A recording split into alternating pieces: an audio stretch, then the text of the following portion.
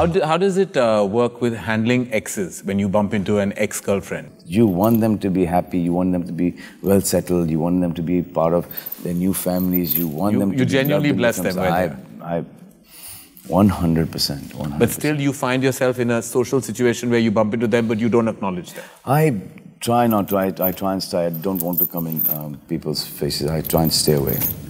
Because have you ever reached fraction. One fraction also will come in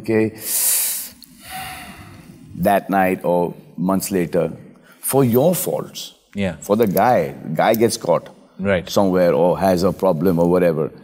And the wife says or the girlfriend says something and he says, what were you doing? Right.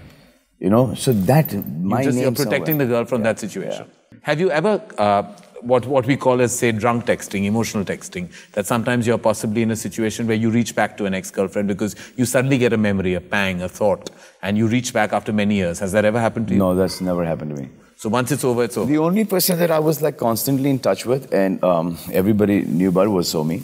Right. And till some time ago, and I've suddenly lost touch with Somi too. Right. Because I thought that it was only fair that she moved on and she goes on with her life. And I said, and apart from that... Apart from that, when it's over, it's over. Yep. I mean, it takes me the longest time for it to get over. Right.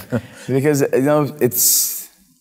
Jane do, nahi jane do, it's good, it's bad, you know, it hurts, it's what is going to happen. And every guy also thinks, after me, what is going to happen to her?